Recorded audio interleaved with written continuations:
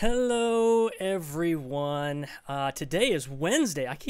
Every time I introduce these Mom at Homes, I have to take a moment and remember exactly what day of the week it is. I know that Mom at Home is timeless and it will continue on well after Wednesday is over, but for me, I like to put a timestamp on it because it helps me know where we are in the week and what's coming up. I hope everyone is having a good Wednesday today, and I am very excited, very excited for today's host and subject. Michael Lehmann Boddicker his career, his repertoire, everything he's done is just, it basically was my childhood. All the music he has played on and all the memories that has created, he has been a part of, whether I knew it, whether he knew it or not. So for me, it's fun to hear all these stories about things you never knew.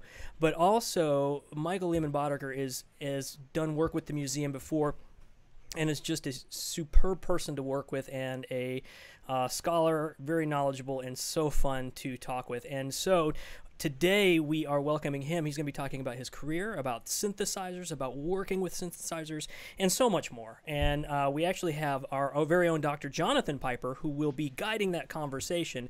And so we're just going to have a great day today. If you're joining us live, please feel free, post your questions, your comments, and I will be taking care of reading those and passing them along as much as I can. Other than that, Dr. Piper and Mr. Lehmann Boddicker, are you ready? Oh, yeah. I think so. All right. Let me go ahead and hand it over to you, gentlemen. All right, thanks. Thank you, everybody, for tuning in. Thank you, Michael, so much for being here. As BJ mentioned, I mean, the career is just, it's kind of hard to wrap your head around.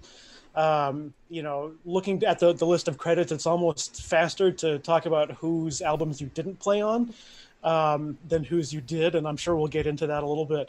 But I mean, Grammy Award winner, doctor of music, the accomplishments are just incredible. And, and beyond that, you are just a heck of a lot of fun to talk to. I feel like when I call you with what I think is going to be a quick question, I look down at my watch and suddenly it's an hour later. We have a tendency to do that. Yeah. Yeah. So thank you for being here. Thank you for giving us some of your time. Absolutely, my pleasure. I was thinking while BJ was introducing us that it's the first volley of, boy, when I was little, I used to listen to the music you played on, and twist that knife. But that was the goal.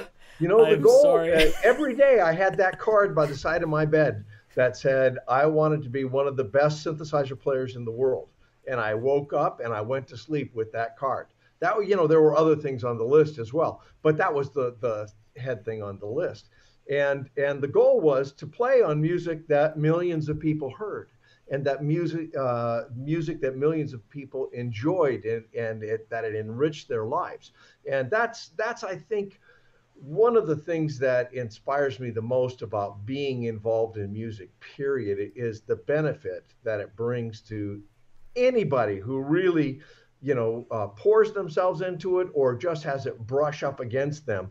And music benefits everything from math, and I strongly believe this, and I've applied it to all four of my children who are all brilliant in math. And that music connects the left and the right brain, and it helps kids in their studies. It helps their thinking.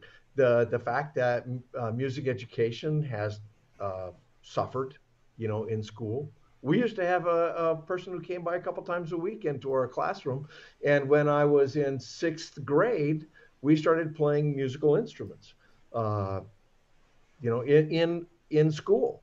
And besides growing up in a household that was filled, I know that I've talked to you guys, Jonathan and BJ, about this, but the audience might not know that my parents, with the Boddicker School of Music up here, when I grew up, we had 4 houses in a row on First Avenue.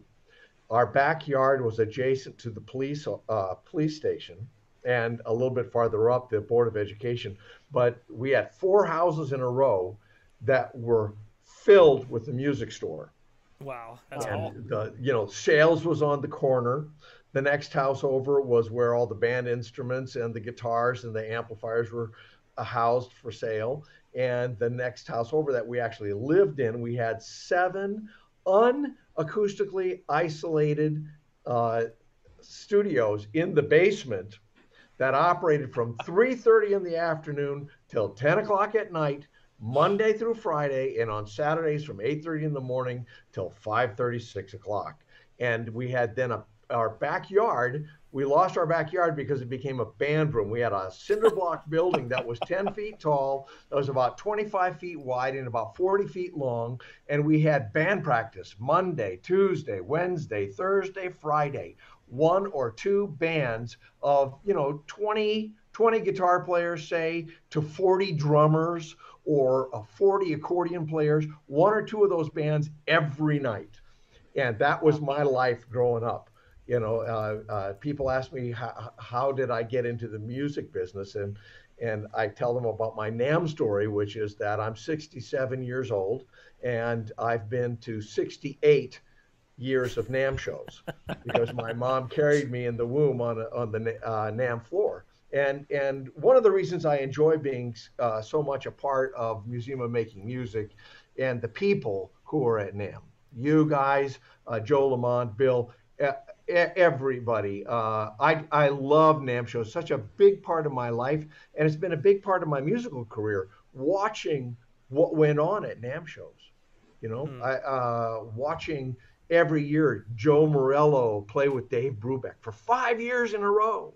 Watching the Buckinghams when they had a #1 record in Mercy, Mercy, Mercy play live on stage. I was at the side of the stage. Watching Phil Upchurch and Don Lewis play every year. I used to sit at his feet at the organ and watch him when I was just a little kid. And he's not that much older than I am, but he was 10 years older than I was, and he was 21 and I was 11, and I'd sit and watch him play. It's just been a phenomenal part of my life, and I love it. And I can't wait to see how NAMM adjusts to what's going to happen in the next year and a half. That's going to be, there are 2 parts to that. Number 1, it'll be really interesting to see what happens. But number 2 is NAMM is a leader.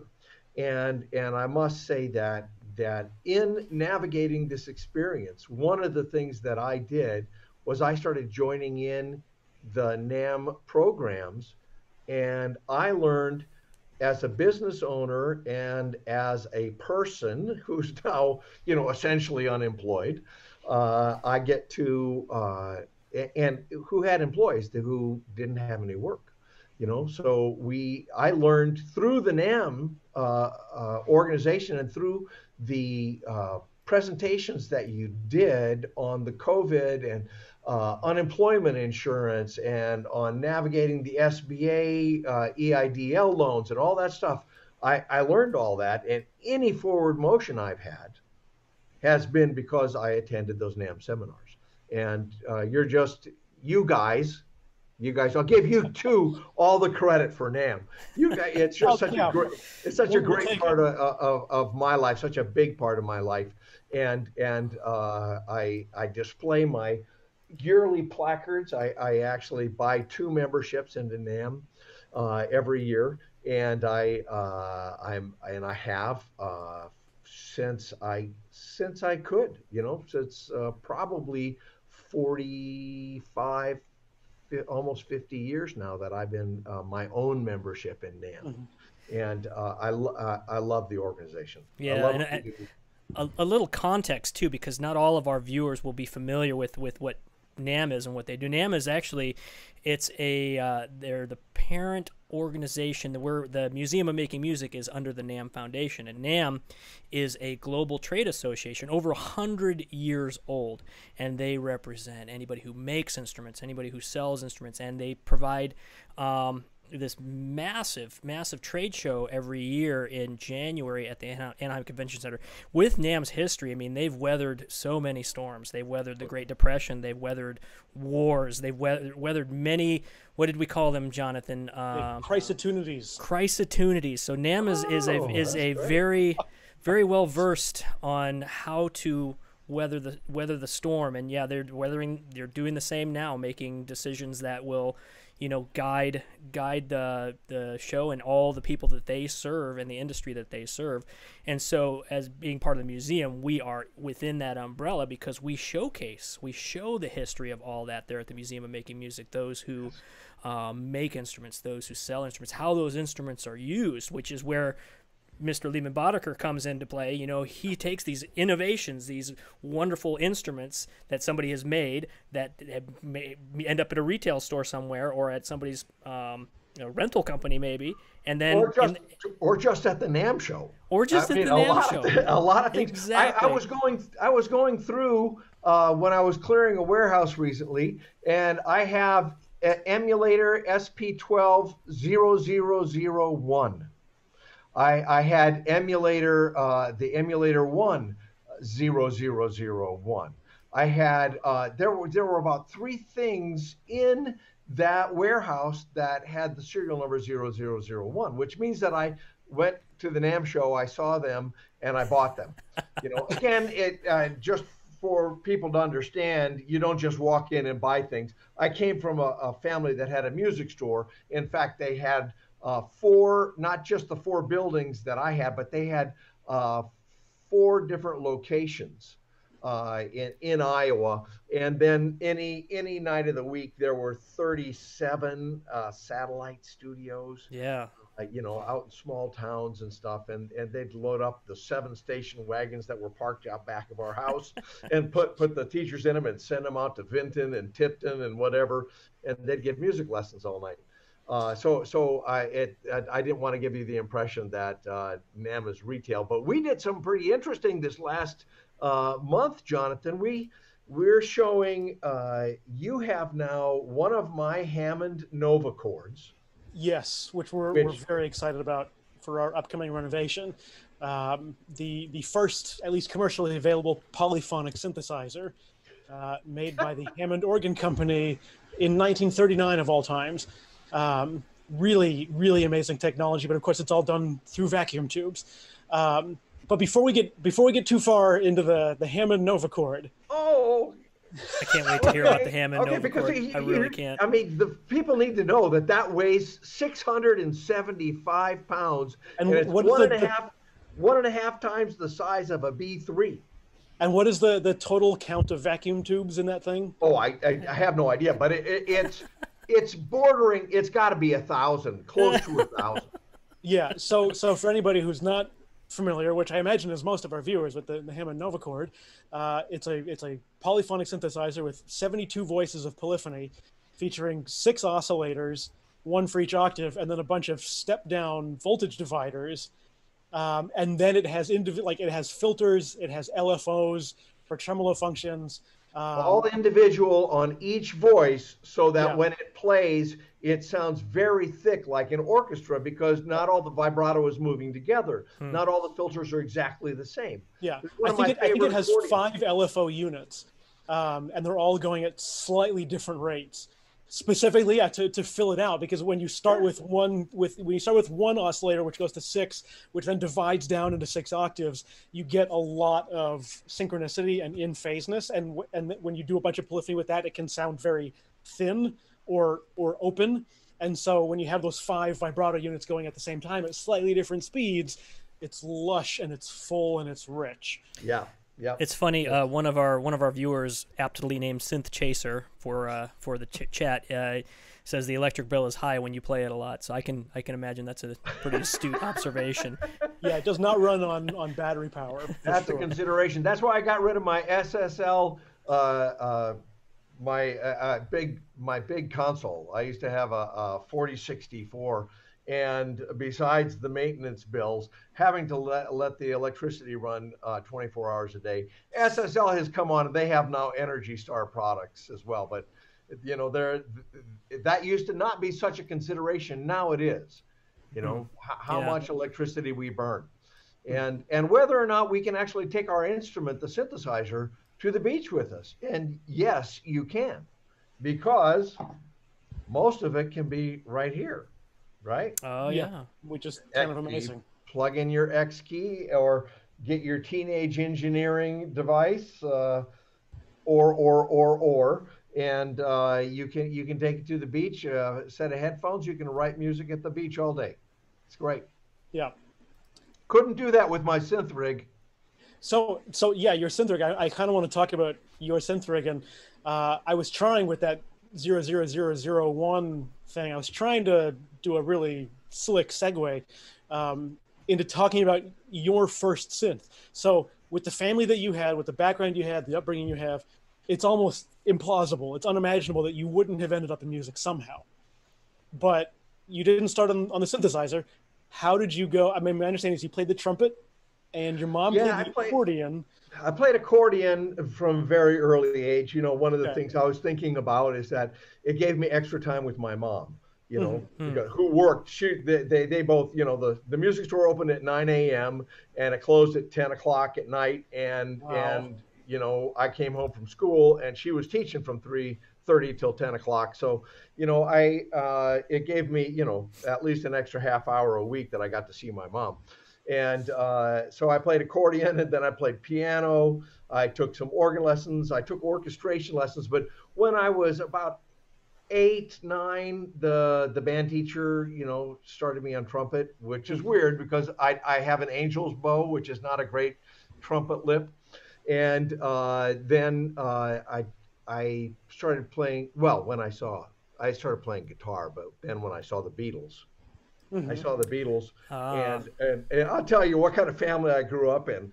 You know, we're sitting there on Sunday night as a family watching the Ed Sullivan Show, and the Beatles come on, and I go to the mirror that's on top of the organ that's in our living room, and I comb my hair down onto my bang, and my dad slapped me. Oh no! He slapped me right there, and because it scared him. It scared him that I would consider being part of what he thought of musicians as the people who weren't involved in music education were not, you know, of the highest caliber that he had experiences with, you know. And so it scared him a lot, but that cemented in my mind that's what I wanted to do. And it wasn't about that girls were screaming.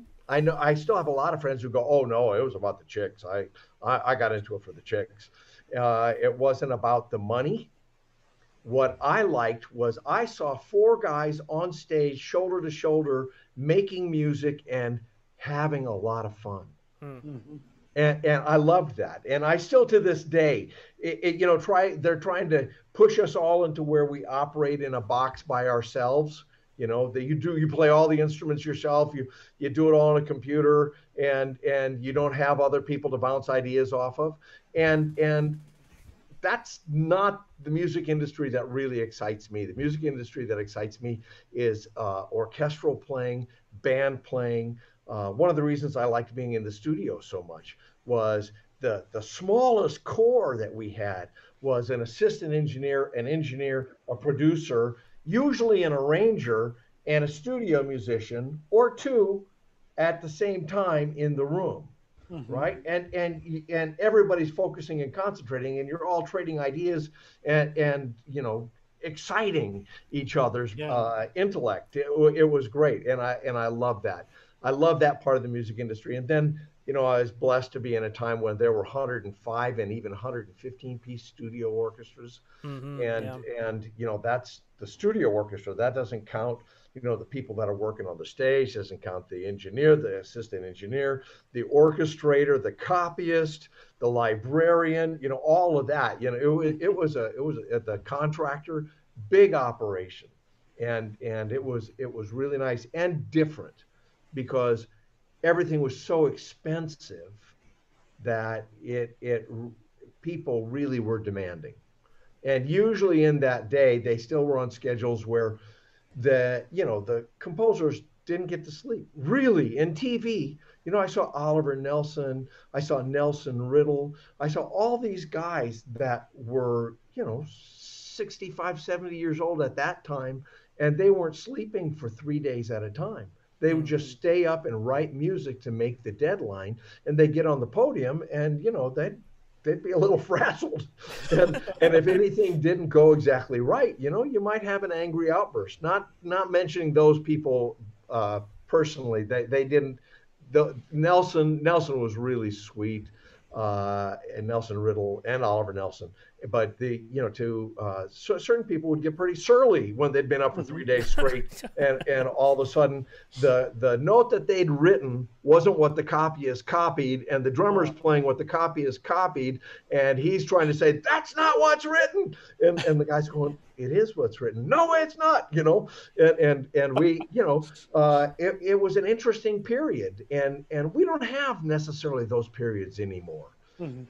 Yes, there are high pressure situations, and I honestly believe that that the PTSD that comes from the red light syndrome is something to significantly be dealt with. But if you structure your life in such a way that you actually go, okay, pressure is a privilege, and I'm prepared for whatever gets thrown at me, then that's great, and you can deal with it and you can enjoy it, as opposed to have people implode under pressure.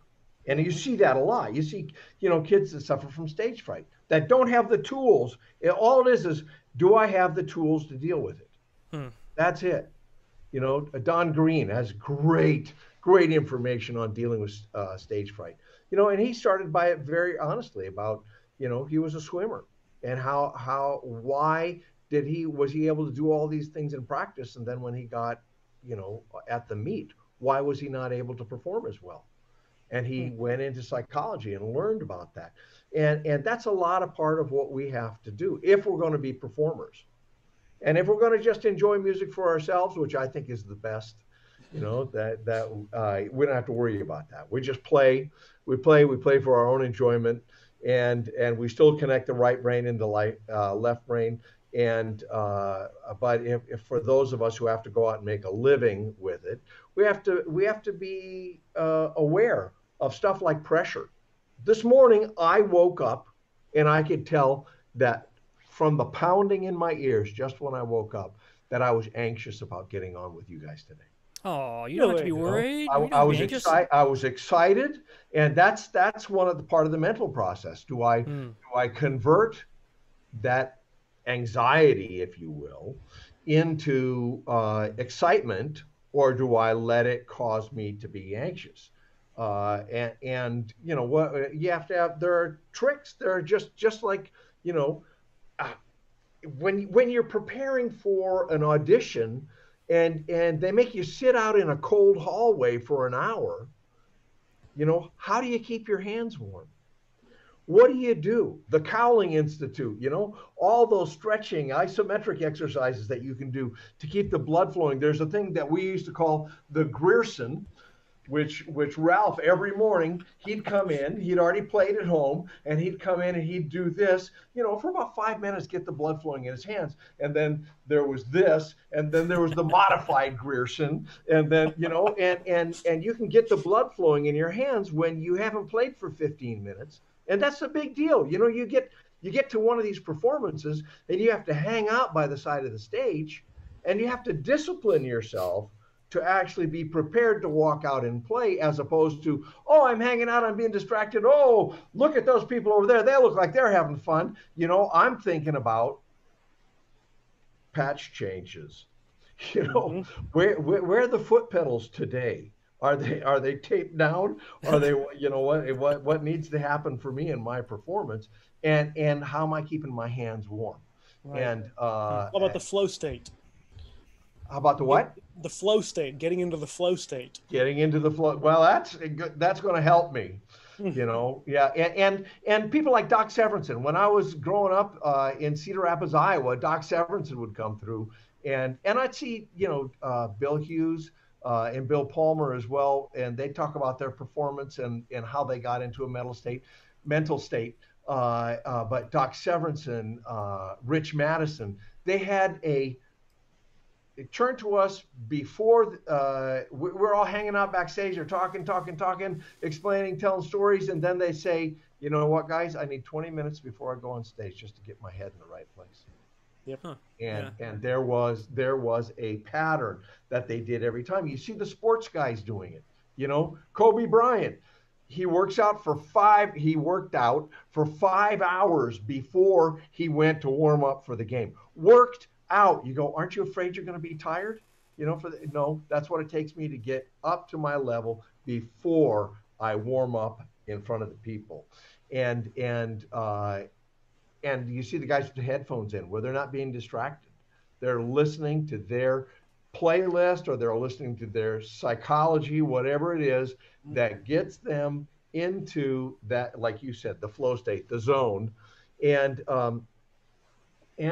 that's live performance, which is significantly different than I've spent most of the last 48 years doing, which is being in a studio where almost always, unless I'm with a live orchestra, I have the ability to stop, make a judgment, make a correction, go, okay, what would happen if I did this there?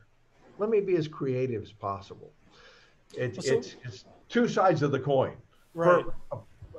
Perfect performance, you know, only comes from perfect practice. And in my job, we didn't get to practice. We got the music, or played the track, the song, and we improvised to it, period. And you played it once, you played it twice, maybe you played it 5 times. In very rare situations, like a Lionel Ritchie, I'd spend a day on it, you know, but then I'd never play it again, ever. Ever. Not ever. Yeah. I'd never play the same piece of music again. And when you're doing performance, it's a whole different mindset. Anyway, so you wanted to know about session work and stuff. I hope I'm touching on some of it. I don't know. Maybe I'm. No, the psychology is all fascinating. But you know, when you name drop somebody like Lionel Ritchie, you know, we have to I feel like we have to dive into that a little bit. So you know, looking at your studio credits, when you've got Lionel Ritchie and Quincy Jones and Michael Jackson, and I mean, the list goes on and on. How did you jump into that? How did you get your toes wet? How did you find your way to that kind of stuff? Okay, for me, it's pretty simple.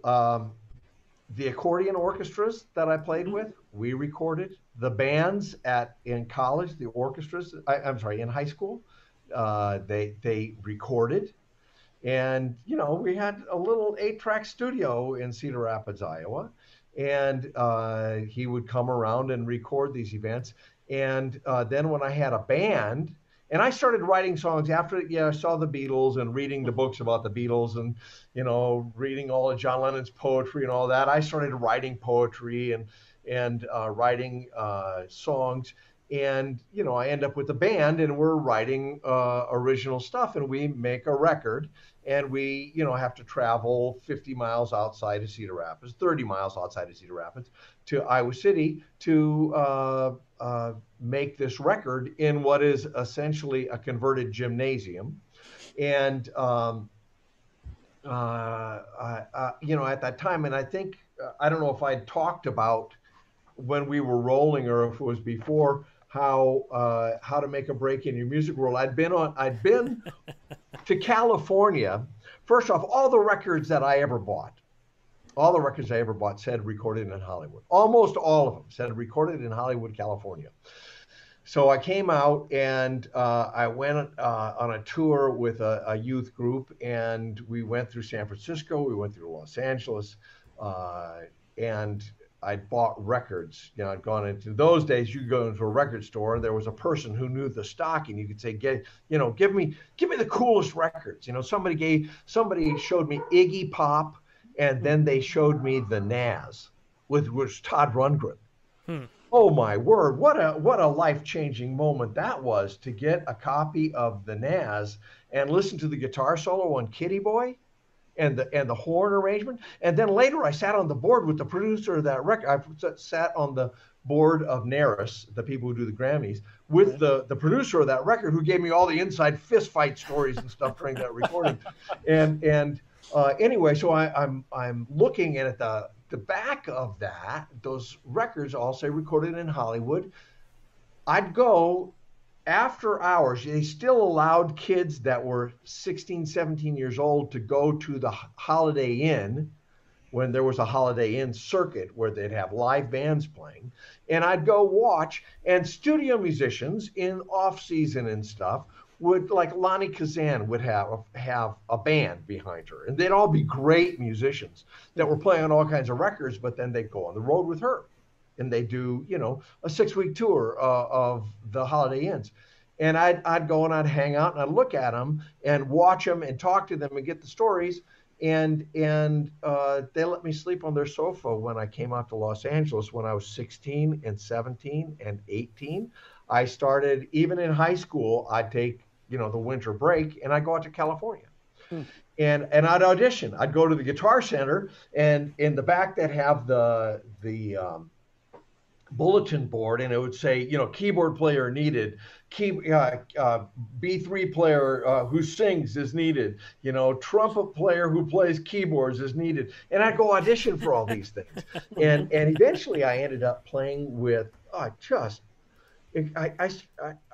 auditioned for Charlie Fox, who, if the people out there listening don't know, Charlie Fox wrote Happy Days. He wrote The Gods Must Be Crazy. He wrote Love Boat. He wrote, you know, it was just and I played on those things with him through meeting him through these auditions. And I played with the lady who wrote That Ain't No Way to That Ain't No Way to Treat a Lady, No Way to Treat Your Baby, for Helen Reddy. You know, Harriet Schock, I played for her. I played on the first recording of Killing Me Softly for the lady who had the first recording, you know, on her first tour. And you know, through those auditions, and then I got to play with White Trash. Edgar Winter had just left White Trash, and I got to rehearse with them for about 3 days. Then they found out I was 17 and I couldn't play in the nightclubs that they were touring in the South. And you know, I couldn't go on tour with them. So I had to go back to school. I went back to school. I went on the road for a little bit. I came back and I went back to college and studied electronic music. You asked what my first synthesizer was. Honestly, my first synthesizer was a piece of paper. Dr. Jerry Owen at Coe College, neither of us had a synthesizer, and he taught me what everything did on a piece of paper. I studied, and not, you know, I'm not an electrical engineer. I don't care what a circuit does unless it makes something sound better. And then let the electrical engineer do it, the triple E do it, and then I'll just have the benefit of it. I'll enjoy that it sounds better. But he would teach me, you know, signal flow, what all the harmonic makeup of the oscillators, what a filter did, what the different types of filters did, you know, how to shape with an envelope generator, what could you do with control voltages, and we learned that on paper. And eventually, then I went to school where they had a modular Moog and they had an ARP 2600, and after that, I bought an ARP 2600. But I had fallen in love initially with an EMS Synthy, and from listening to Isao Tamida's music and also Wendy Carlos's music. You know, I listened to Wendy first, and then, you know, at the same period, in the same week of time, I happened upon Isao Tamida, who still, to me, those are the greatest synthesizer records ever made. You know, I think the Chemical Brothers with their score to Hannah, if you guys haven't listened to that, anybody, for people who are out there listening, if you're going to go out and rent this movie, it can be pretty brutal. You know, it's about a 16-year-old girl who, you know, is essentially a secret agent type person, and there's a lot of fighting, but the score is unbelievable. You just go, oh my goodness, how do they do that? And but in Isao Tamida, I still listen to it today. And I went out and I bought the quad. They now have the SACDs where you can have 5-1 and quad recordings, special mixes of Isao Tamida. It's phenomenal stuff. And I fell in love. I just fell in love. And as much as I fell in love with being a member of a rock band, like when I saw the Beatles, when I heard Isao Tamida and saw what a synthesizer could do, I went, this is it. This is awesome. I love this. I want to spend the rest of my life doing this. This is something I could do 18 hours a day, 7 days a week. and not regret. And that in itself is a danger, because anything that you do 18 hours a day, 7 days a week means you're neglecting something else, you know.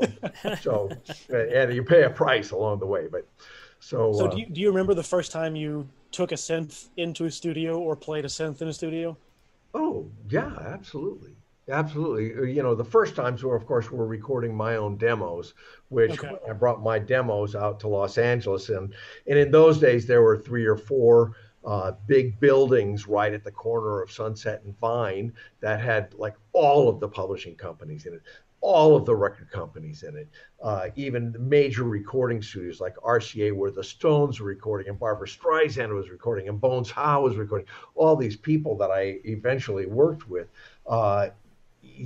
I would go up and down. I had one cassette, and they'd say, "Leave your cassette." I'd say, "No, I'll just wait until you listen to it, and then I got to take it back because I only have one copy." You know, and that's part of Michael Boddicker 101 now. When people come to work for me, you know, you put your label on it. You put your label on it. You put your name, your contact information, and something that won't change, like how. If in 10 years somebody stumbles across that cassette or that CD or whatever and says, "Oh, that's great. I actually have use for that." You know, it says John at the top. No, you know, it's got to say something that lasts on how I can get in touch with you. And anyway, so I'd go and they would, you know, I sold a couple of my songs, but what happened was those people started hiring me to play.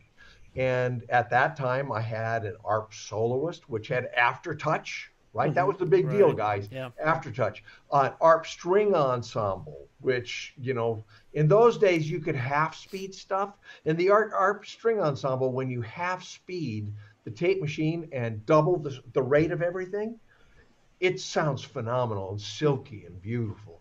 And an ARP 2600. So I had an ARP 2600. And in that day, Mini Moog was really starting to come into popularity. You know, not so much because of Keith Emerson, but because of people like Jan Hammer.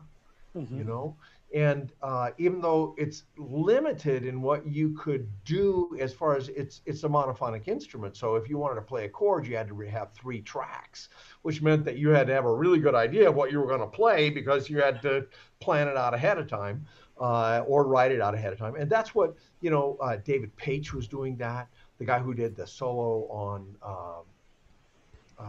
Lido Shuffle, which, you know, Jeff McCarl's great drum stuff, or Mike Post when he did that record for Rockford Files theme. You know, there's 3 parts on part of that where he wrote it out and played all 3 tracks differently. And so I started bringing synthesizers into mostly R&B oriented sessions. In 1973 and 74, again, it was a catch-22 kind of situation where people would say, "Oh, I don't hear any of that on a gold record, so I'm not going to use it." Well, how do I get it on a gold record if you won't let me play it on a gold record? Right. You know, and so eventually, one of my songwriting partners, Rob Royer, who was the founder of a band called Bread with David Gates and Jimmy Griffin, and Mike Watts, and they brought me in to play synthesizer on a record. And by that time, I had actually gotten an Oberheim 6 voice that I was able to then go in. And I had my first gold record. I got a gold record on Lost Without Your Love for Bread. And after that, bang, Olivia Newton-John, Quincy Jones, Brothers Johnson, you know, Gene Page, who I'd been, again, I said I'd been playing on R&B. R&B records, you listen to what happens in what is now called urban music. That's where a lot of innovation comes from. You know, and even if I can't get behind some of the lyric content and stuff, the innovation in the sounds and stuff and the approaches, that's it's awesome. And listening to the Isley Brothers, and especially at Motown, you know, I worked with all the Jacksons, Jermaine, Tito, Michael. I played on with all the individual members of Earth, Wind, and Fire before I played on Earth, Wind, and Fire. You know, and we'd go out to dinner at their nightclubs and stuff. And you know, it eventually it just got to the place where I guess one of the parts was I was playing live with a TV artist. I became his pianist, which I'd never been a pianist before.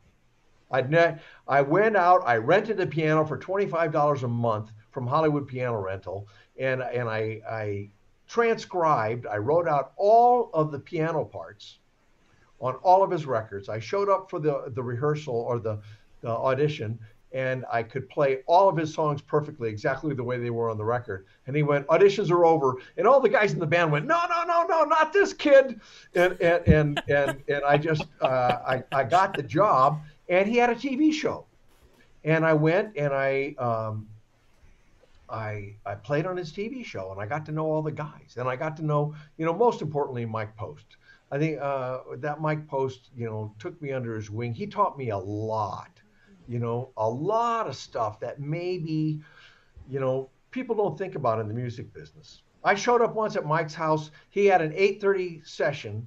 I showed up at 8:02. He said, be at my house at 8 o'clock. And I showed up at 8:02, and I knocked on his front door, and his wife answered and said, I'm sorry, you missed him. Mike's gone. He said 8 o'clock. 8 o'clock. Not 8:02.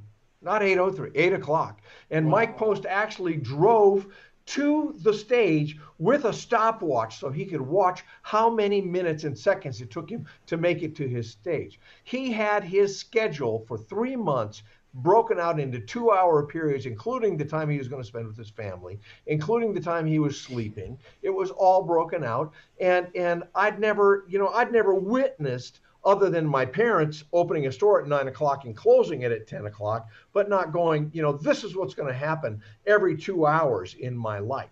And he taught me so much, taught me. And then at one point, when you could buy a BMW, not a BMW, an MG for $7,000, I bought a $7,000 brand new convertible MG, and Mike Post taught me how to really drive an MG up on Mulholland Drive. Scary, buddy. But you know, and I look at that car, and I had a Blaupunkt recorder in it, and I recorded ideas all the time. I thought about music. If I took a 2-day weekend and went to Palm Springs, I bought the top 40 at Tower Records, and I took my headphones and I got them on disc and I got them on cassette. And I take my cassette machine and sit by the pool and listen to the top 40 every weekend. That's what I did. And then when I started working with Quincy, and Quincy would go, well, you know, if you listen to Respighi, you'll hear a lot of John Williams in Respighi. And I'm going, you know, Mantovani. I grew up on Mantovani. I did go to the symphony concerts with my parents, but the you know, I had to go and do a deep dive in my early 20s into all this classical music that wasn't necessarily diatonic. You know, some of it was just gorgeously diatonic, but you know, some of it was just odd, like listening to John Cage and Harry Partch for the first time and going, oh my goodness, you know, these people are really thinking outside the box, you know? And then when I had experienced those people in college who, you know, if I brought in Keith Emerson playing a classical piece, my professor, who's passed on now, so I can say it, he'd say, you bring in stuff like that again to my class, I'll fire you. You know, you're out of my class forever. You're flunked. And they dump ping pong balls into the inside of a piano, and they'd go, brilliant, great. And I'd go, now wait a minute. Now, if I'm going to do that on stage for 1 million people, nobody's going to buy that. But they would buy Keith Emerson, you know. And I got into that, okay, how do I reach the most people? And I know I've touched on that a little bit already, but I think that's the point. If Mm-hmm. there for me in what I'm doing as a professional musician, it's very important that we keep in mind that we have the ability to live, to eat, to pay car insurance, to make house payments, to put kids in decent schools and to clothe them and feed them as well. You know, we got to make a buck. And in my approach, popular music has been the best way of doing that. Popular music and then film music, film and TV. But I did make forays into advertising and stuff, and it was great for a period. It was really great for a period. But you know, you've watched Ad Men, and it's all true. You know, those shows are very realistic. It's just how much of that do you want in your life? I love 30-second formats, 60-second formats, 3-minute formats, 7-minute formats. You know, I love film. I love TV. I love all the different ways that I can write, make, play on, help people create. This last week, I've done 3 different films in one TV show, as well as I've written 3 songs in the last week. And my jobs are very different on all of them. Some of them I'm sitting at the computer and gauging the performance and recording, tweaking, making sure it's labeled correctly so it fits in with everybody else's stuff. You know, almost all the choirs are virtual now. The orchestras are even virtual, and all of it comes into play. All of my musical experience, my musical training, and I don't have the greatest gift in the world. For anybody who's listening who goes, oh, I couldn't possibly do that because I don't know, you know, this, or I wasn't born with that, or I didn't, you know, my musical gift is not my wife's. My wife has perfect pitch. I have recordings of my wife when she was 4 years old playing, saying, I will now play Chopin's Etude, whatever, you know, and at 4 years old. At 8 years old, she was studying at the graduate level at USC. Perfect pitch. She hears and she goes, in bar 18, you know, there's the violins are playing a C and you have C sharp written on the vocals. And she does that without listening to the track. And you know, and my gift is not that. My gift is not that. I was not born with perfect pitch. And I think we talked about that a little bit, but I was raised playing diatonic music mostly. Mm-hmm. And you know, for me, it gets a little tricky. You have guys who have ears that are this big and can hear everything. I talked to a guy who works with Casio, who told me that he was running, and when he runs, he listens to Stravinsky and he can see the score in front of his mind's eye as he's running, and by listening, you know. And Lyle Mays was like that. When he was 14 years old, Lyle Mays could listen to a bar of music, of big band music. He'd listen to a bar, he'd lift the needle, and he'd write down all the instruments for that entire bar, and then he'd play another bar and write it down. And I know this because I went to jazz camp with him and I watched him do it. And you know, that's not my gift. But my gift is what it is, and I have to use my gift the best I can. That's my job, is to take my 5 talents, not my 15 talents, but my 5 talents, and use them the best I can to do what God would have me accomplish with them. I don't mean to go all spiritual on you, but you know, that's the bottom line. I have to use whatever I can with my gifts to do the best job I can. And that means not being oppressed by somebody who's better than me. There's always going to be somebody better. I was going to say, in my experience, there's always, you know, no matter how good you are, you'll always see somebody better. But, you know, it sounds, you know, and I'm really, really inspired by your story, because you develop a knowledge of your instrument. You develop, you know, you work on that. You know your instrument. You know the music. There's a certain amount of work that you have to do, and then there's a certain amount of just being genuine with the people you're around, the people you meet, and, you know, leaving impressions and establishing with them that, you know, you've done the work, and you're making those relationships based upon the work that you've put in. That's a lot of it, and you know, there are some key things which a lot of people don't talk about in the music business. We talked about the athleticism, the business. You know, it's music. Music is this big, and business is this big. You know, you have to. If you don't have your business together, ain't gonna matter. You know, in my business, if I showed up, if I blew one session, 15 minutes, gone, goodbye, thanks. I watched it to happen to so many people, particularly drummers. But if you have a chance, look this up: how to make a break in the music world. It's still Dick Clark. You know, I wrote down. There was a period of about 10 years when I met somebody, I wrote down in a book, in a legal tab, everybody I met, all the connections I made, everybody. You know, I still have all my early Rolodexes.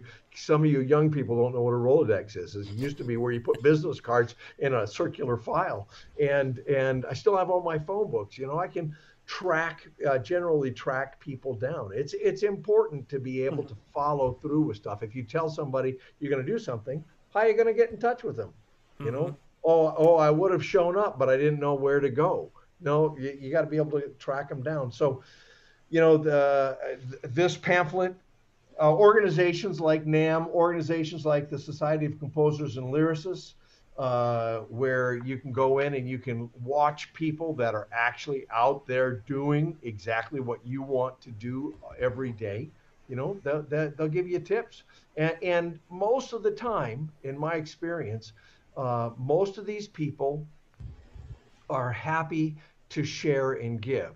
Very few do I meet that are like, oh no, that's my trade secret. I don't share that with somebody. I'm sorry. No. You know, Albert Einstein didn't keep his secrets. Maybe when we were talking about the atomic, you know, developing the atomic bomb, there was a time where there were secrets in there. But he was definitely working with his team and sharing the information with them. But, you know, we share, we grow. You find somebody who plays better than you. What is it that I can look at and apply to my life? You know, what can I learn? How can I learn to practice? I shared with you guys the other day about Larry Mahobarack. And about, like, a lot of people don't know, like, okay, I'm going to come into a session, I'm going to play a piece of music, you know, immediately that I've never seen before. How do you do it? Well, first thing you do is you sit down, in my instrument, put my hands on the keyboard, don't press down the keys, read the music through slowly, imagining myself playing it, as slowly as necessary to play it perfectly. And then everything after that point, once it's entered into the brain perfectly, everything after that point is mechanics. You know, you speed it up. And as long as you know, put the correct information in the first time, you don't have to correct it.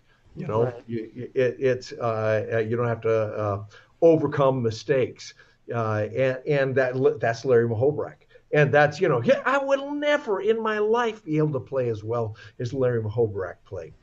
Larry Mahobarack can play stride piano, and with every note written out, boom, jing, ding, ding, ding, ding, fast, and be able to, while he was doing it, you know, look over and go, there's a mistake coming up in bar 55. I don't think that's what they intended, you know, and then they'd say, you know, it's too high for the singer. Can we just do it down a half step? And he'd go, yeah, sure, no problem. And then he'd play it half step down, you know. I had the opportunity to sit over Michael Lehmann, David Paich, David Foster, Larry Mahobarack, Sonny Burke, Mike Lang, Ralph Grierson, all of these phenomenal musicians. I know I'm leaving out a lot of people, but, you know, Greg Fillinganes, you just go, you know, there's a gift there that they've been given. But when certain people transfer from a piano to an organ? Do they play it the way an organ needs to be played? No, they don't. Mm-hmm. That's one of the things that I can do because that's in my blood. I learned to play an organ as an organ, not as an extension of a piano. I learned to play an accordion as an accordion, not as an extension of a piano. I learned to play a synthesizer as a synthesizer. It is not a piano instrument. You know, Right. the fact that it's been popularized with a keyboard is way against what the beginnings of this instrument were. You know, or that it's popularized using a sequencer. That's not what it was originally developed to do. It's essentially a big noisemaker, and you can control it anyway. BJ, you've got a drum controller in the back. You've got a keyboard to the right. There are guitar controllers, wind controllers. There are pitch to voltage converters. All those things. You use whatever you can, and the synthesizer part is completely separate from the input mechanism. Although the input mechanism lets me play, you know, and add vibrato or pitch bend or, you know, shape. You know, so anyway. So Michael, I've got a question kind of along those lines a little bit, but first I want to check in to see if we have any viewer questions. We do. I was actually going to segue, since we were talking about sharing. I was going to share some of the questions that I've actually I haven't let them pile up, but I'm noticing that they're percolating up in the chat here. So our very own Joe Rogers, who's here every week, and he's a volunteer at the museum, asks, any Don Buchla synths that you've used? I'm rebuilding my Don Buchla synth that I didn't even know I had. over the years, you know, we have 4 different businesses. Synthesizer problems. 4 different separate corporations, and you know, and most of them have developed as an offshoot of being a content creator. So I'm a content creator. I make music. I play music. I create music, and then I have instruments. And so pretty soon I have 1,000 instruments, and what do I do with them to let them pay for their storage? And I have a recording studio, and what do I do with it to let it pay for itself? And one of the things, I ended up with a Buchla, I don't know how, in my attic, wrapped in a box, and I'm rebuilding it now, and it's great, you know. But Don Buchla, honestly, I'll tell you, my Don Buchla story. I went to Alan Strange's. I went up to meet with him, Alan Strange, who was a professor of music and a synth player and an author. And I went up to San Francisco area, San Jose area, and I went to Don Buchla's house. He had a little house, and he had synthesizers in the garage, and we went out back and we played this stuff. And I called him about a week later. He said, "Oh, tell me, what do you do again?" I said, "Well, this week I did the sounds of Bionic Dog. I have a record out that's a Michael Jackson record that's on the radio and whatever." He said, "You're doing TV show, and I don't want anybody using my instruments like that." And he hung up the phone on me. Wow. And that, but that was done. You know, at that day, Don was very much kind of a purist. He was going, you know, if it's not Silver Apples of the Moon and Morton Subotnick, then I don't want my instruments being used on popular music like my professor in college. You know, he was after serious music. And but so I'll tell you in a year, next year when we talk, I'll tell you about my Buchla, because I have never played it yet. Wow. Getting up to speed. All right, and so I love that story. Let's see. Oh, Mr. Bill is watching too. Let's see. Hi, Bill. Michael. He says, I got to guess you worked with Tommy Tedesco in the studio at some point. Any Tommy Tedesco stories? Oh, huge. Tommy Tedesco was incredible. What an incredible musician. One of the greatest things he said was, the best job I ever had was being a night watchman in a warehouse. He said, I hated that job. It was the best job I ever had, because what I did as a night watchman is I practiced the guitar all night. I hated that job so much. I practiced really hard, and so it was the best job I ever had. And he could play anything. He had nerves of steel. He could play anything. It didn't matter. We'd been working all day. It was 2 minutes before midnight. We're about to go into golden overtime with a 100-piece orchestra, and Tommy's got a solo to play. Didn't make any difference to him. He just, he just gave. It just poured out of him, the music. He was a phenomenal musician, and he gave it all. He gave every single session. He gave it all. And he also, I could go into some of the humorous parts, but Tommy, did you guys know about the Gong Show? Mm-hmm. Yeah. I didn't watch it, but I know what it is. Tommy Tedesco won the Gong Show. Oh, right on. Tommy Tedesco was about 5'4", and he weighed 300 pounds. And he got in a pink tutu, and he played classical guitar, like serious classical guitar, on the Gong Show. Won the Gong Show. Wow. He didn't care. What a great guy. What a great attitude. And he used to do things like me say, Mike, you've been doing this for what, 5 years now? I say, yeah, 5 years. He says, wait until you've been doing it for 15. Let's see how interested you can keep yourself in it for 15. To inspire me to pay attention to that. Not go, yeah, this is tiring, this is old. But, how do you keep yourself renewed? How do you keep, learning and growing and reaching out? Yeah. Yeah. Great story. He was great. I'm gonna continue with these questions. Let's see. Another one from Joe Rogers, and I know the answer to this one. Have you ever worked with Hans Zimmer? In fact, recently, I can't tell you what, but Hans Zimmer. We did projects where back in the day, I had a company that did sound design back before sound design was popular. And always trouble being on the bleeding edge, oh, wait a minute. It's not just Foley. It's not just hand sounds. It's not just whatever. It's not the, when on Buckaroo Banzai, I did this where we made the sounds of the electroids, and we made the sounds of the pods, and the sounds of the spaceships and all that stuff. And first off, they go, oh, there's no category for that because it's not Foley. It's like super Foley. And it became synthesized sound design. So back then we did a black something or other. It was a movie about Japan, and they had a bunch of trucks, and we had super sound design, and Hans did the score. And so as early as that, I started working with him, and I'd see Hans from time to time, where he's doing the music, and my company was just doing the sound effects. And he is an innovator of innovators.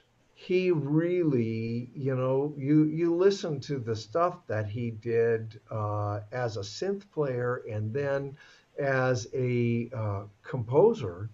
And the fact that he changed this industry, he got it to the place where, synthesizers changed what was available. When I used to do it, if I used a sequencer, and you couldn't really edit in the middle of a sequence on an MSQ 700. Yeah, when we eventually got to computer sequencers, you could edit in the middle. But there'd be damage that was done on the in and the out. You'd have to go through and correct all the tracks, whereas the French horn player would just go, oh, you want it louder at that track or at that place? And he would just play louder. And I'd be like scrambling because, when I was doing things like Free Willy, I was not only playing 4 sounds live on a single cue, but I had 10 sequencer tracks running at the same time. And I'd have to pre-program all the synthesis. Well, Hans Zimmer, God bless him, he got to the place where, that was all, you'd have all this stuff set up and running live. Not where you'd have to, oh, okay, let me set that sound up. No, those sounds are all set up and running live, like kind of like Chris Lord-Alge mix, where the reason Chris Lord-Alge can mix all of the records on The Voice is because he's got 5 snare drum sounds already set up to go.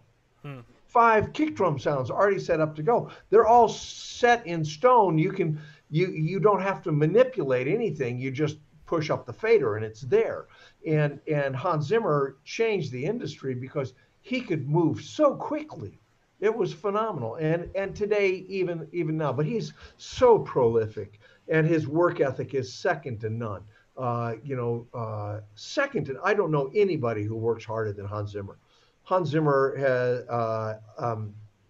I'll just say this, 7 days a week, Christmas, like Michael Jackson used to be, but Michael Jackson got to where he was playing around a little bit. Hans Zimmer just shows up and works from 11 o'clock in the morning till 3 or 4 o'clock in the morning, 7 days a week, 365 days a year, and loves every minute of it. You can tell from his music. He just pours his heart into all of it. It's phenomenal. Phenomenal. He's a phenomenal guy. Fantastic. All right, a couple more. These are from Jeanette. She actually, you're kind of related, so I'm just going to zoom through them here. How did you get involved with TV and film, like writing for TV and film or playing for TV and film? Was it by being around people in LA? And then do you have any advice for those who would be interested, who want to get their music in TV and film in this day and age? Any words of wisdom there?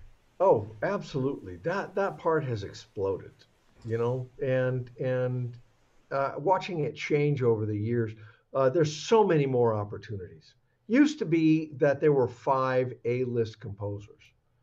Now there's, hundreds, of people who can actually turn in a really good score. It sounds great. That does everything that the audience needs and everything the director needs.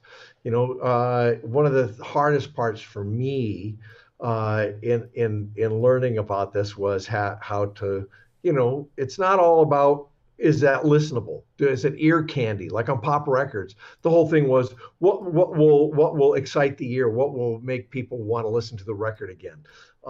In film and TV music, you got to hit the emotion. You're the emotion, the subtext of the story, and how do you do that? That took a little learning for me, but I talked about Mike Post already, and Pete Carpenter, who was just sweet man, and a bunch of other people. Not to you meet a lot of people like Barry Dvorak is a tremendous success story, and Barry Dvorak plays piano like this. And when I worked with Michael Masser, who wrote The Greatest Love of All, Michael Masser played piano like that. He was not a great piano player, but he could do it over and over again until he got it perfected and worked out all the things, which is kind of what people do now with computers, where they play it and massage it and play it and massage it and play it and massage it. But if you want to get into TV and film work, the opportunities are huge with Netflix. The bottom line is, here's what you have to pay attention to. There are all kinds of ways of thinking out there, I'll put it nicely, that say, oh, give us the music and we'll own it. And that's not the way you become successful. There used to be those ads in the back of music magazines. Give me $1,000 and I'll make your record for you. The bottom line is, somebody's going to make a record for you that's any good. They're going to invest their own money in you, not have you invest your money in it. Quincy Jones was very clear about that. With all the success he'd had, why would I, if I couldn't get a Mo Austin or a Herb Alpert to be interested in an artist enough to pay for making the record, why would I put my own money into it? I need to be able to market it, and that's how I'm going to market it, is if somebody else has a machine to market it. You're going to go to Netflix, this baloney about, giving up your rights. Don't ever listen to anybody. Run as fast as you can from those situations. You make your money in the long term. You end up to have a long happy life in the music industry when you own the product that you make. Doesn't mean that you can't give people a license to use it. Doesn't mean that you can't share the publishing with them, so that they have an interest in making sure that you make money as well. They make money, you make money. That's a good thing. A win-win is always good. But the idea of somebody saying, "Oh, no, this is a work for hire, and I own it. I'll do what I want with it. I can use it again, and you never get repaid, or you don't get any publishing, or you don't get any neighboring rights. You don't get any, don't go there." You want to listen, you want to get involved with people. There are societies like the Society of Composers and Lyricists that have lots of information for you on how to get started. If you look at what NAMM is doing now, in the last few years, they've exploded on the creative aspect of what it takes to be in the music industry.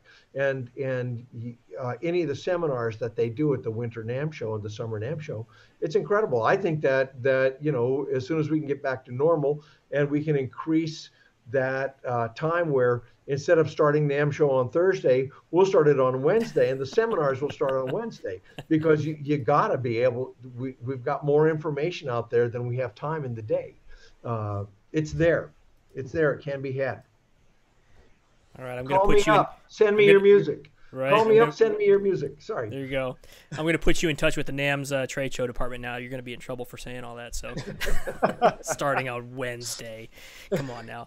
All right. Well, that is all the questions I've gone through on our chat. A couple notables. Let's see. David Johnson. He saw your Digital Arts and Music conference in Vancouver in 1985, where you were a host. So he has come to see you for that.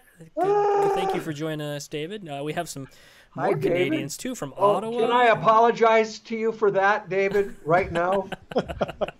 I had no idea. I showed up. Nobody told me anything. I showed up. There were thousands of people there. I had no notes. I had nothing to project on a screen. I had no idea. I was just asked to be like a keynote speaker. And now I do a NAMM show, and I show up and I have PowerPoints, and I have, giveaways, and I have everything else. 1985, it was just like, I need to get back for a session in a couple of hours. So like I got an hour break. Let's do a talk to 2,000 people, And that was an honor. I had no idea. Do those still go? Does this gentleman have do those still happen?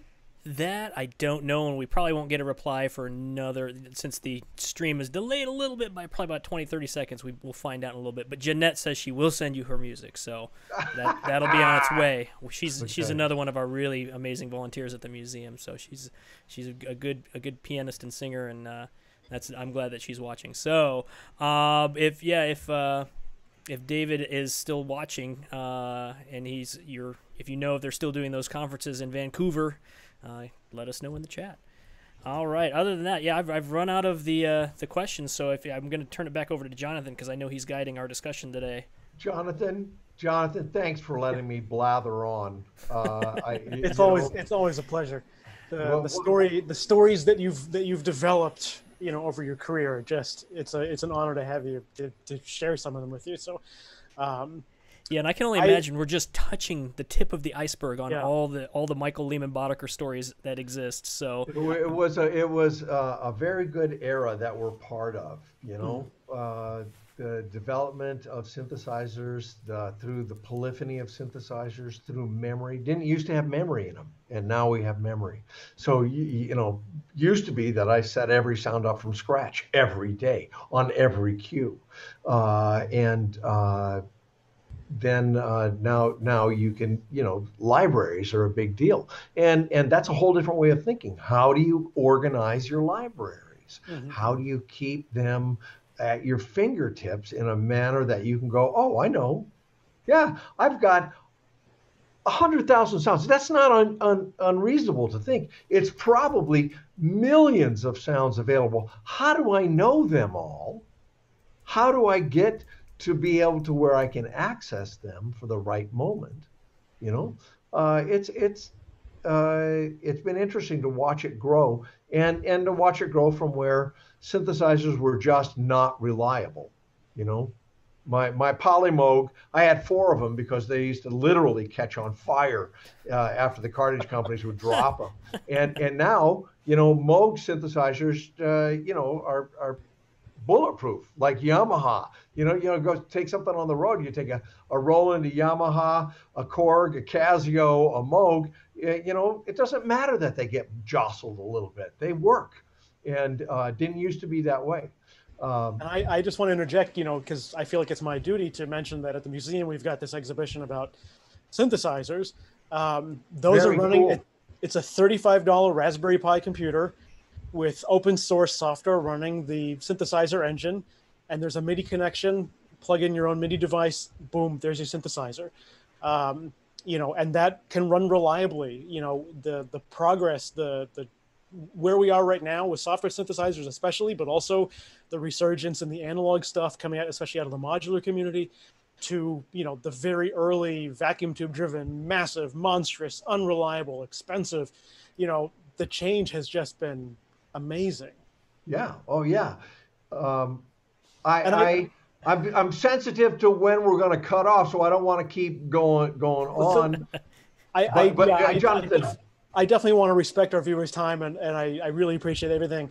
But I love how the common thread through all of, you know, I keep trying to get you to talk about gear, and the common thread is always just the love of music and the joy that comes out of it, and your human connections with the musicians around you. And I think that's so wonderful, because a lot of people hear synth and it's a machine, it's a robot, it's technology, it's cold and hard and calculating, and here you're sharing music with people, and that it's just so wonderful and inspiring. So I just want to say thank you for infusing your career with that love of people.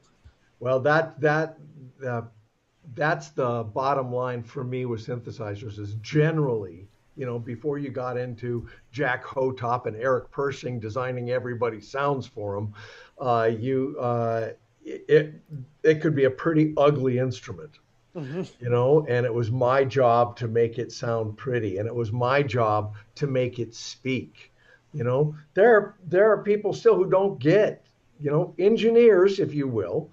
God bless them. We absolutely need them, but that you know, don't understand why a pitch wheel and a mod wheel are where they are, and why you need to have controls where you can think and change, just like a violin player, you know, slides when he thinks he's going to say, he just thinks and slides. He just does it.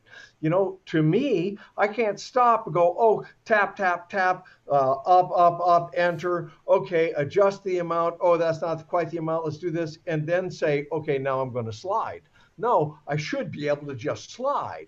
You know, and how do I infuse that stuff? I've had a couple of little things along the way. I was looking at, I just was in closing out this warehouse. I had 2 Jupiter 8s, and Jim Cooper, back when he first left being an engineer for Tom Oberheim, he did these mods on synthesizers, and I actually, in that day, there was no real amount of pitch bend up or down or different, right? So I had him put a pot on the amount up and a pot on the amount down.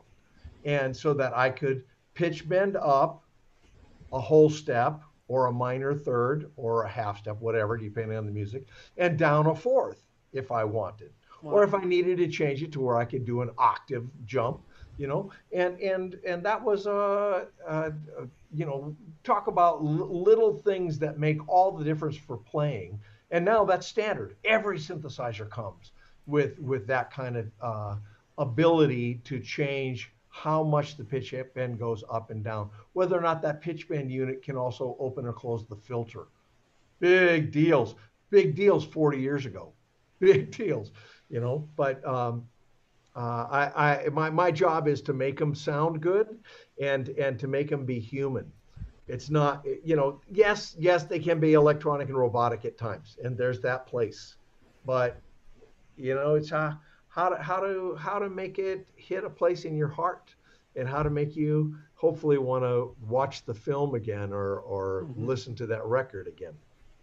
Well, I think you've accomplished that many times over. So I want to say thank you, personally for me. Thank you for participating in this. It's been such a pleasure to talk to you. On behalf of the museum, thank you. And, take it away. I mean, BJ, I don't know if you have any parting thoughts here, but. Well, I want to say something. If you guys haven't been down to the museum, you got to go. It's right next to the Lego Museum as well. So it's a nice family trip, and it's in a beautiful area of California. And you can build a computerized robotic something at Lego, and then you can come over and you can look at all the music history and stuff at the Museum of Making Music. It's really worth the venture. Thank you, Michael. That's very nice of you to say. Yeah, I mean, this has by far been one of my favorite episodes of MoMM at Home. I hope you've enjoyed it. I mean, we could go on for hours, but we have to be respectful of everybody's time. These are the moments that I enjoy. This is when you find yourself having to not do something that you love and being around the stories and the people making music together, as Michael mentioned earlier. You realize how important that is, and I'm glad we're able to share some of those stories here and hopefully inspire when we're all back to making music together and seeing you at the museum. We'll connect again, and I'm glad we're able to connect now. Michael, thank you again. Take care, everyone, and we will see you, actually, hopefully for Friday's MoMM at Home. We have a special friend and artist and musician of ours talking about the pedal steel guitar. Rick Schmidt, who is a pedal steel guitarist. He was here in San Diego. Musician. And Michael knows him as well. He was on those Mike Post sessions. Many sessions together. Yep. I didn't know that. I didn't realize he was part of the Mike Post sessions. I know he had work in the studio and was really prolific in the studio, but I just knew him from a musician playing in the band, and I had no idea that he also had this, I mean, he's a talented guitarist. And so we're going to be exploring pedal steel guitar on Friday. Next week, we have on Wednesday, I believe, it's Bob Taylor talking about the history of Taylor guitars locally here in San Diego. Started here in the late 1970s. My own family, my dad was an early purchaser of a Taylor guitar, and he has lots of stories. But we're going to have Bob Taylor here to talk about his history of the Taylor guitars. And then on Friday, we have another wonderful artist. So if you want to check the full lineup of MoMM at Homes, it's Deborah Henson Conant, another friend of the museum. She plays electric harp and has pushed the boundaries of electric harp. So this Friday, pedal steel guitar with Rick Schmidt. Next Wednesday, Bob Taylor and Taylor Guitars history. And then next Friday, Deborah Henson Conant with the electric harp. So we hope to see you back here for more episodes of MoMM at Home. When are we doing Jonathan Piper and the tuba and the jug? Our very first episode, Our Michael. very first episode. Where were you, Michael, for our very first episode? Where we talked all about the jug. I'll go back. I'm telling you, I had such fun listening to your music, Jonathan. Thank you. It's phenomenal. It's so much. That's just happy. There's no way you can't just enjoy yourself when you're listening to that. People walking by my office would go, "Wow, that's great." Thank you for sharing that, Jonathan. My pleasure. The first episode's a little rough. We learned a lot since then, but you can always go back to watch past episodes. All of our guests are there archived on our website, museumofmakingmusic.org. Until then, everyone, thank you, take care, and we'll see you next time.